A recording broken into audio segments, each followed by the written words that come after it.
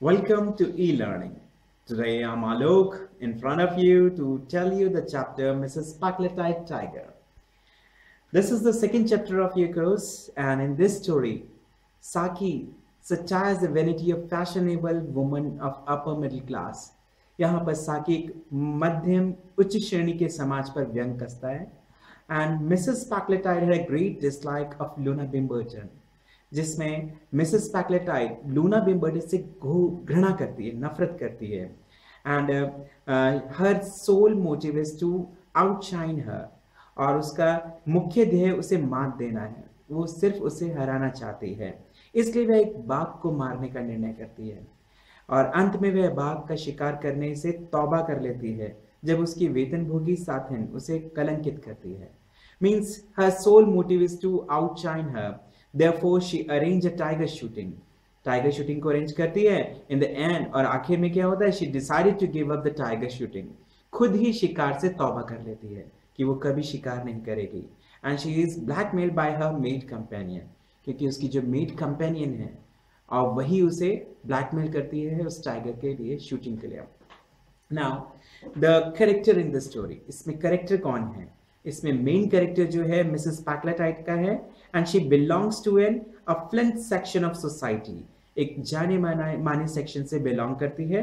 And she is jealous of Luna बिम्बर्टन, और वो Luna बिम्बर्टन से नफरत करती है. And is that set outshine हर, और कैसे भी करके वो उसे नीचा दिखाना चाहती है. दूसरा कैरेक्टर इस कहानी के अंदर लूना बिम्बर्टन का है. Luna बिम्बर्टन, she had a joy ride in aeroplane. उसने एरोप्लेन के अंदर राइड की थी for 11 miles with N Algerian pilot, एक अल्जीरियन पायलट के साथ. And she is a boastful lady, और वो एक ऐसी लेडी थी. She is so boastful in sense अपनी ही तारीफों के गुणगान करने वाली. And she is jealous of Mrs पैकलेटाइड्स fame, और उसे मिसेस पैकलेटाइड के फेम से काफी जलन हो जाती है. तीसरा कैरेक्टर जो इस कहानी का मेन किरदार है वो है Luisa मेबिन. She is a paid companion. वो एक पेड कंपेनियन है मिसेस पैकलेटाइड की. And she is a shrewd and stingy lady. She exploits her mistress to extort huge money from her. वह ऐसी महिला है जो मौके का फायदा उठाती है और वो अपने ही मालकिन को चीट करती है और उसको ब्लैकमेल करके काफी पैसा कमा लेती है. विलेजर्स जो दूसरे किरदार हैं, इसमें आम किरदार हैं, दे आर ग्रीडी, बहुत चालाक हैं और सेल्फिश हैं. They are only after earning money by hook और बाय क्रुक. किसी भी अवस्था में कैसे भी करके पैसा कमाना उनका मुख्य लक्ष्य है. Mrs पैकलेटाइड strong wish to shoot a tiger. Mrs पैकलेटाइड का एक ही लक्ष्य था कि कैसे भी करके वो टाइगर का शिकार करें, और इसके लिए Mrs पैकलेटाइड belongs to a अफियंट society, एक जानी मानी सोसाइटी से बिलोंग करती हैं. And she intended to shoot a tiger. वो टाइगर का शिकार करना चाहती है. The lust to kill did not descend on her instantly, and nor was she guided by a desire to make India a safer place by killing a dangerous tiger. और इसके लिए वो भारत को ऐसा सुरक्षित जगह मानती हैं जहां पर वे आसानी से शिकार कर सकती थी, क्योंकि यहाँ आसानी से उसे टाइगर भी उपलब्ध हो सकता था. एंड टाइगर जैसे खतरनाक जानवर को. She had rather a very personal motive. हालांकि उसका कोई पर्सनल मोटिव नहीं था. She had an old acquaintance. उसकी एक पुरानी परिचित थी, लूना बिम्बर्टन. लूना बिम्बर्टन अ बोस्टफुल लेडी, जो कि एक बोस्टफुल लेडी थी. And lately she had Joy ride in aeroplane, जिसने 11 मील तक अल्जीरियन पायलट के साथ एरोप्लेन में राइड किया था. और शी ऑलवेज कैप्ट बोस्टिंग, और इसी बात पर वो अक्सर बड़ी बड़ी बातें बनाती थी. एंड ऑफ हर एडवेंचर, अपने एडवेंचर के बारे में, air trip and feet everybody, और हर किसी के साथ वो शेयर करती थी. मिसेस पैकलेटाइड ग्री जेलस, लेकिन इसी बात से मिसेस पैकलेटाइड को उससे जेलस हो जाती है. एंड ऑफ लूनाज फेम, लूना के फेम से. And she had a longing in her heart, और उसके हृदय में ये चुभती थी. To show Luna that she was more adventurous then हर, और वो चाहती थी कि वे लूना को बता सके कि वे उससे ज्यादा एडवेंचरस है. एंड शी थॉट, और उसके लिए वो सोचती है ओवर इट, कई बार सोचती रहे, विचार करती है. Ultimately she came to a conclusion, और अंत में वो एक कंक्लूजन पर पहुंचती है, that a tiger Hunt will bring her great fame and publicity, कि अगर वह एक टाइगर का शिकार करती है तो उसे काफी पब्लिसिटी भी मिल सकती है और काफी फेमस भी हो सकती है। And she planning to give a lunch at her house in honour of Luna.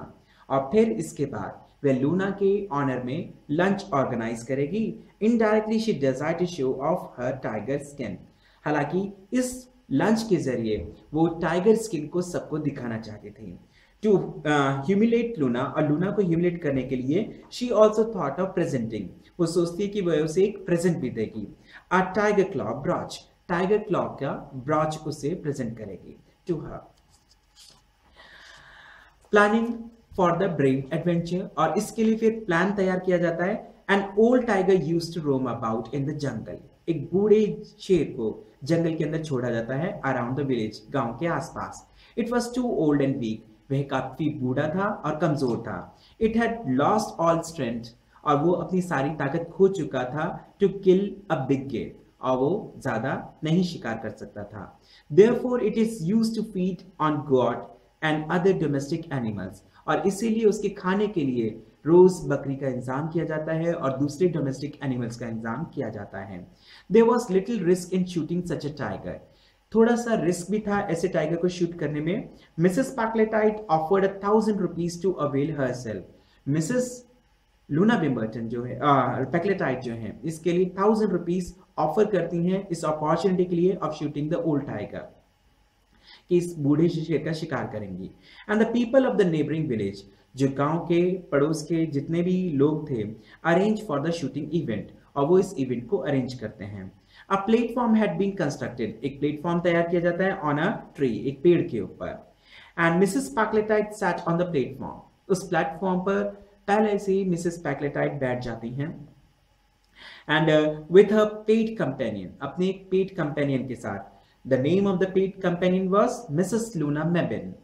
And a got was Tide, और एक बकरी को वहां पर नीचे बांध दिया जाता है। एट अ शॉर्ट डिस्टेंस, थोड़ी सी ही दूरी पर।